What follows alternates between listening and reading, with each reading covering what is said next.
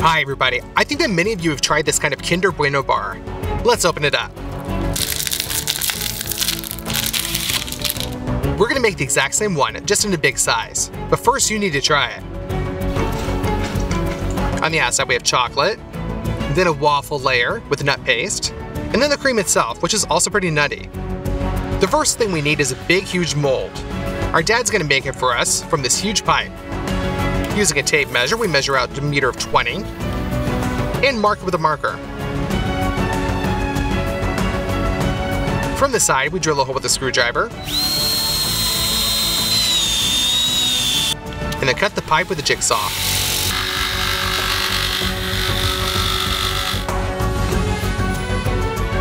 Now we're going to draw along and cut the pipe into exactly 2 parts.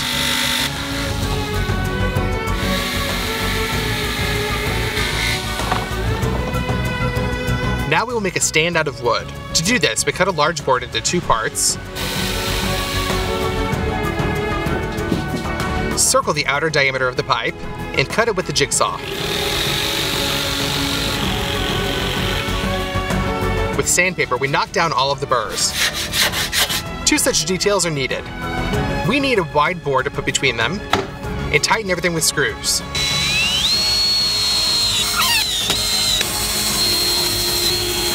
Two large semicircles were also carved out of wood, and 3 smaller ones, but at the same time they were twice as wide. We put half of the pipe on the stand, lubricate a large semicircle with glue,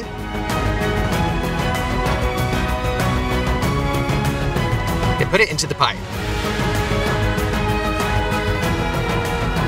Additionally, we fix them with screws. We put the missing parts in,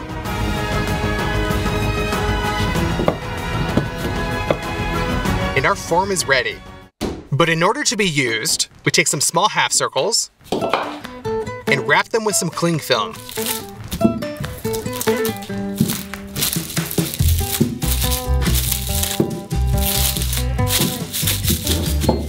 Done.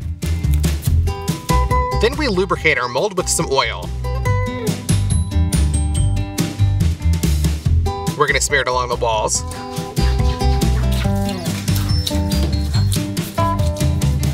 And then glue down some parchment paper.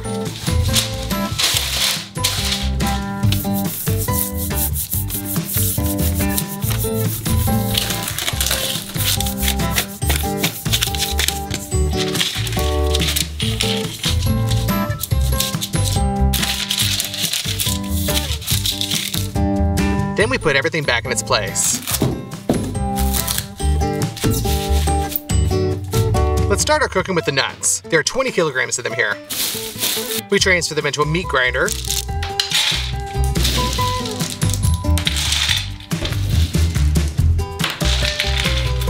And grind them through a small nozzle.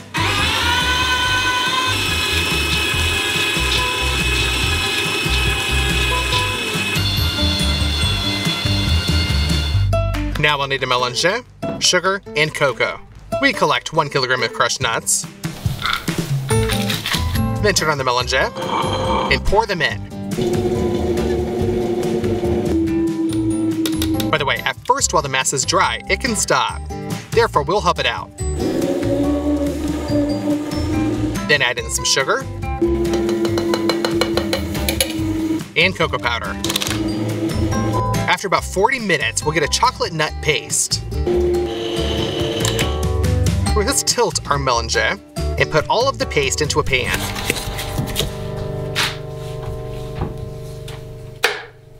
Thus, we turn 10 kilograms of nuts into the paste. Done. Now let's make our dough for the waffles. We break 48 eggs into a big gastro pan.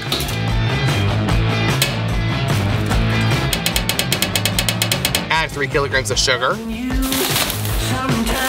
For taste, we'll use some vanilla sugar. And then we go to the butter. Cut off 1.5 kilograms and put it into a saucepan. Also add 1 kilogram of margarine.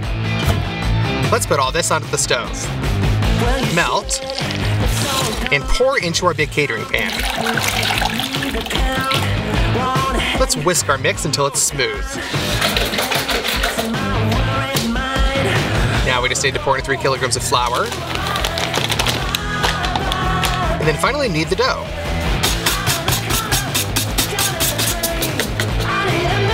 Done. We scoop it up with a spoon and put it into our waffle iron.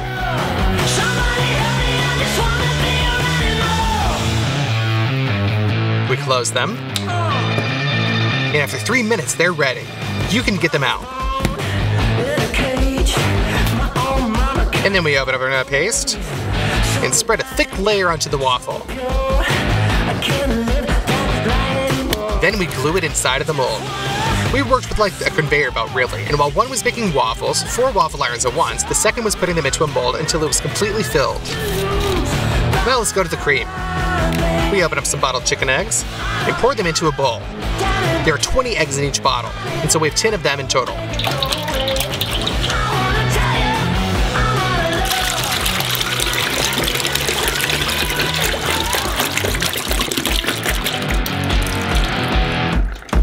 Pour in 3 kilograms of flour and mix it all with a mixer until smooth. And then we made this thicker, and we will cook the cream in such a huge saucepan. We take a lot of milk out of the refrigerator.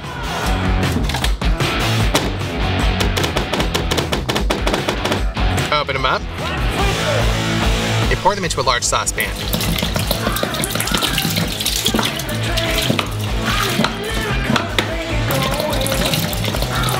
Then we put this under the burner, cover with the lid, and turn on the gas.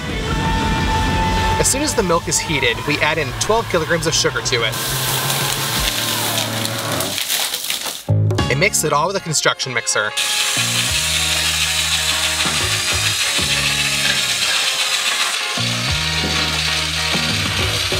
Without stopping stirring, pour in the thickener into a thin stream.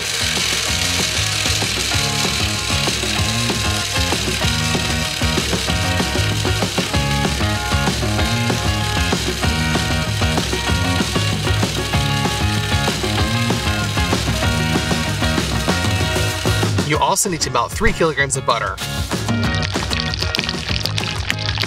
Pour this into the cream. And here are the remaining crushed nuts. Mix them into our cream. You gotta do this until it's smooth.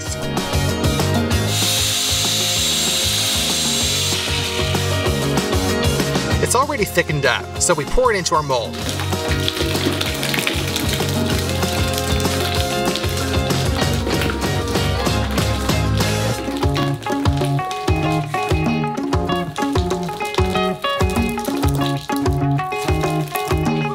We spread out the waffles with the remaining nut paste and put it on top of the cream.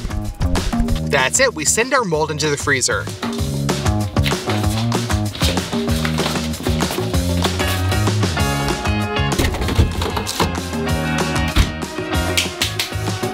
Two days later, everything's hardened up. Therefore, we move on to the next step. We're gonna open up some milk chocolate and send it into a Marmite.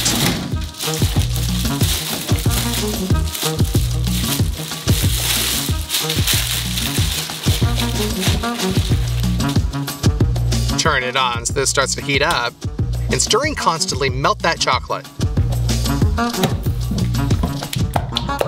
Now it's liquid, but to make it even better on the bar, you need to add some oil.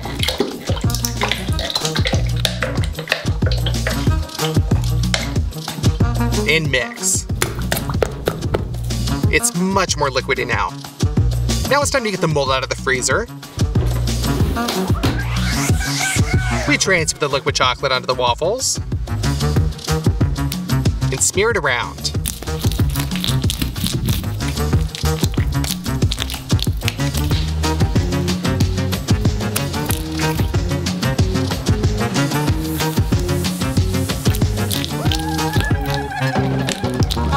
We keep doing this until we cover the entire surface with chocolate.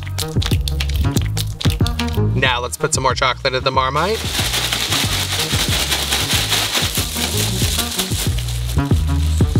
We put a sheet of chipboard on top of the bar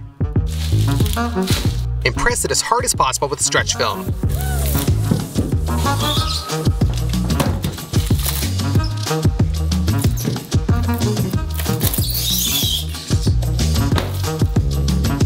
First, we lower the form to the floor. And then we already turn it over into this little thing covered with film. Now the stretch film can be removed. Carefully lift up the mold. And tear off the parchment.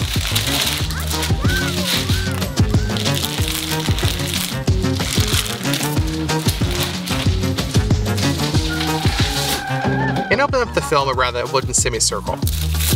We screw a self-tapping screw into it and take it out. And then we remove the film itself.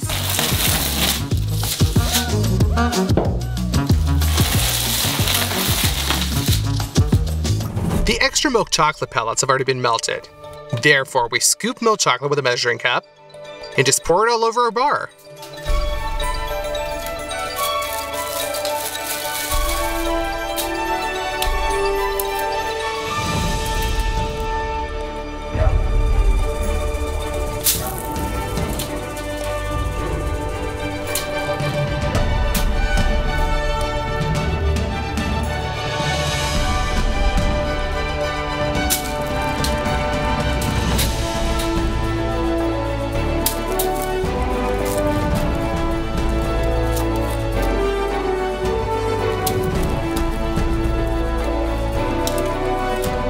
We do one more layer. And then just let the chocolate harden. Now we just need to repeat only these thin strips of dark chocolate. Therefore, put a bowl on a steam bath, put some dark chocolate into it.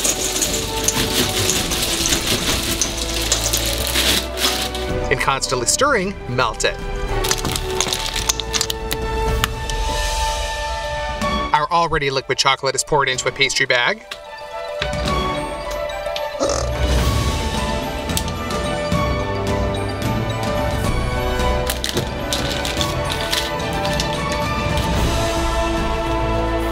And we pour this over the bar. That's it, our giant Kinder Bueno is finally ready. I think it turned out just perfect, you guys. Well, let's cut off a piece.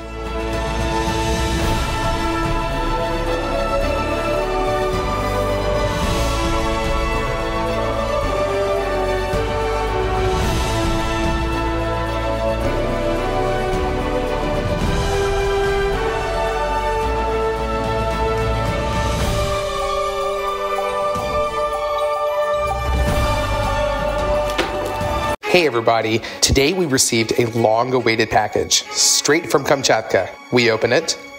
Inside we see bottles of ice and Kamchatka crab. It was difficult to get it because we got it whole. It weighs about 4 kilograms. Let's open her up.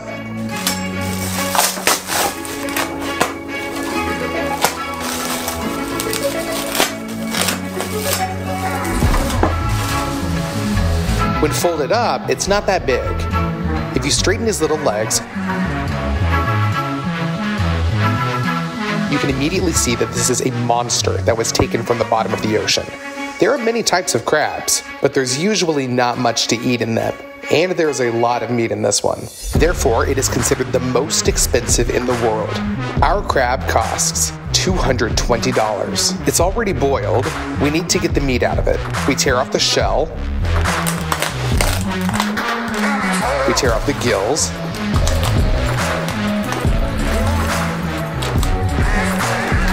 And begin to unscrew the legs. We do this carefully because the spikes are pretty sharp.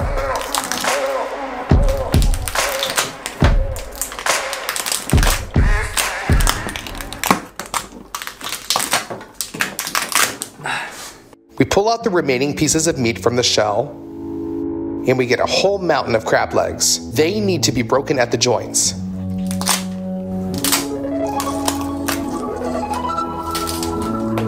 This should be done with each of its legs.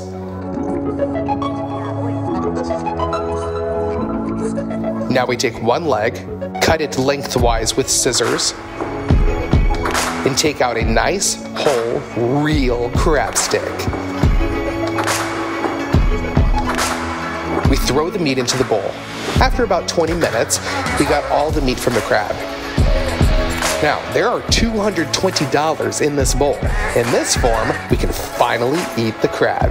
It tastes kind of like crawfish, only twice as saturated, and the meat is juicier. Let's cook 3 completely different crab dishes. First up, Crab's Benedict.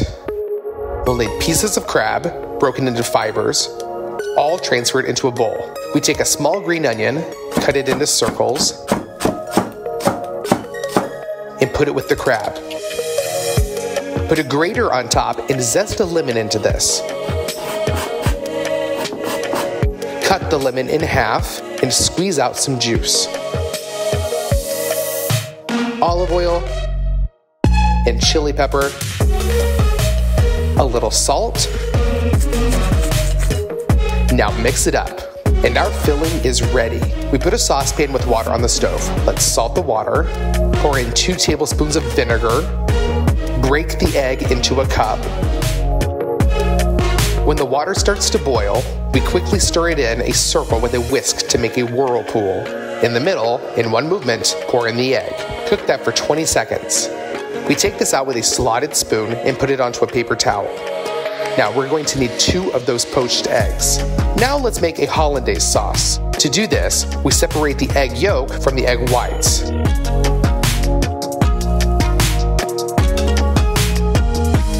We only need the yolk, or rather 4 yolks. We put them onto a steam bath and mix quickly. After 15 seconds, we remove it. Pour in a little vinegar and oil in a thin stream and mix. Gradually, this mass thickens. It remains to add salt and pour it into a saucepan. We put the grill pan back on the stove and fry 2 of these buns on both sides until crisp. We put the buns on a plate,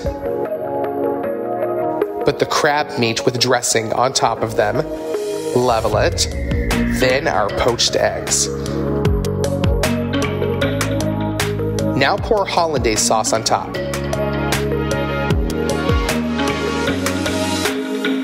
And finally, you need to sprinkle all this with paprika. Our crab benedict is ready. We cut into the egg, and the yolk breaks as needed.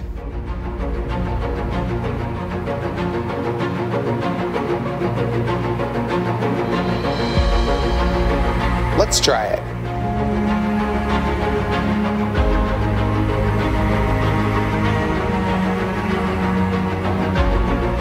It's fucking delicious. Crispy toast, runny yolk, hollandaise sauce, and crab. A real royal breakfast. Next up, tom yum. All right, the ingredients we need are crab, scallops, and shrimp. Coconut milk, tom yum paste, fish bouillon granules, fish sauce, oyster sauce, and cherry tomatoes. We open the bonito konzashi, pour the granules into the pan. Pour in 2 liters of boiling water and mix that so that the granules dissolve. This will give us a nice fish broth. Turn on the stove, bring the broth to a boil, and open the coconut milk. Although it looks more like a paste, we put all this into the pot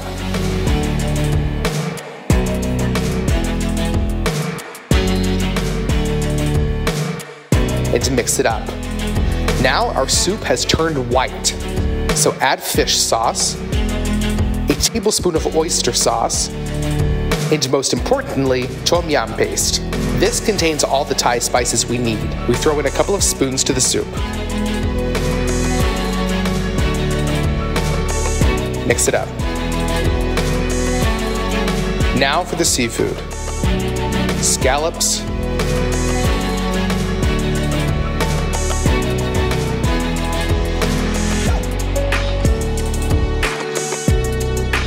peeled shrimp, and Kamchatka crab. Cut the cherry tomatoes in half and drop those into the soup. We'll mix this for the last time and the crab tom yum is ready. We collect it into a ladle and fill our bowl up.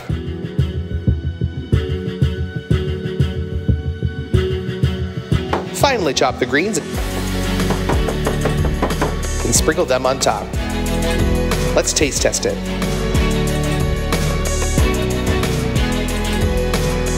Ooh, this is one of the most intense soups I've ever eaten. Such a powerful, spicy soup with lots of seafood. For the third course, whole crab legs are needed. We cut these into pieces, which will be convenient to eat. Throw those into a bowl and top those with a couple of tablespoons of plain flour. Cover this with a flat plate and shake well. Open it up. All the pieces should be evenly covered with flour. Now let's put a frying pan on to heat. Pour in quite a lot of oil and put in our pieces to fry. Fry them on both sides to form a crispy crust. Remove the pan from the stove and drop the pieces into a deep bowl. Now let's open the oyster sauce. We'll pour that on top, cover with a plate, and shake again. That's it, done. You can serve the crab pieces on a plate. This is a super sweet and sour crab. You can sprinkle it with green onions. And now, it's definitely ready. Let's taste it. This is a very elite snack, and it clearly tastes like it. Inside we have juicy crab, a crust of flour, and a thin layer of oyster glaze on it. In general, I'm pretty delighted with this crab cake. Of all of the sea creatures like him that I've tried, whether it's lobster, or shrimp, or crayfish, Kamchatka crab is definitely the most delicious. Alright guys, if you want me to cook some unusual inhabitant of the ocean, then like this video, and as soon as we get 300,000 likes, we'll do just that. And if we get 500,000 likes, then we'll have a very large ocean dweller. Everything is in your hands. Write us in the comments, what do you think I'm planning to cook? See you guys soon.